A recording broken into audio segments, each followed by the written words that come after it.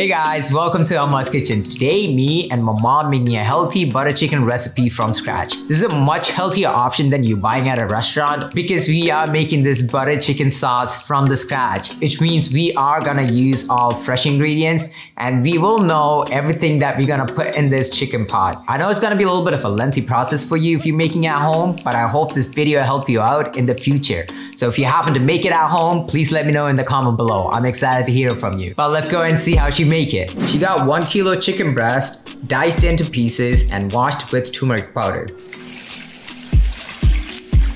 I know people usually use vinegar to clean meat or seafood, but you could also use turmeric. I mean, turmeric is a natural product and it has so many health benefits, including healing and disinfecting properties.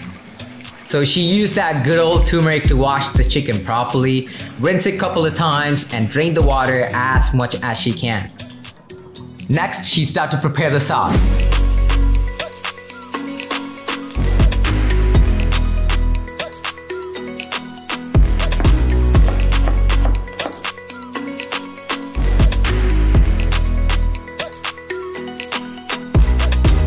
So she bring up the pot to medium heat, add 2 tablespoons of butter. So as a rule of thumb, when you use butter to cook, make sure you are cooking it in medium heat because butter cannot handle heat as much as oil do.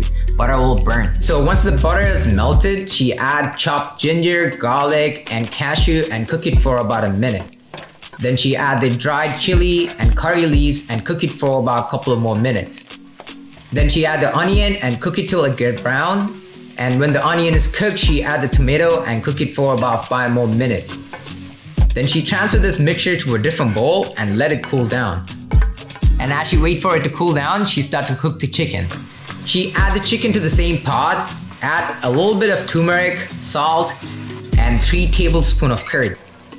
Mix it, cover it, and cook it for about 10 minutes. And she makes sure to stir it once in a while so it won't stick to the bottom. I mean, if you don't have curd at home, you could use unflavored yogurt, but if you want to get that, the taste, I would say just go buy some curd. While she's cooking the chicken, she add the sauce mixture to a blender and blend it till it gets a creamy texture like this. Then she add the sauce to the pot, mix it up, cover it and cook it for about 10 more minutes. And there you go. That's how she make a fresh, healthy butter chicken at home. If you ever get a chance, please try out the recipe and let me know what you think about it. If you like the video, give us a thumbs up and hit that subscribe button and it would mean so much for us because we're just starting this channel. And I'm already working on so many recipes from my mom and I am planning to release them soon in this channel.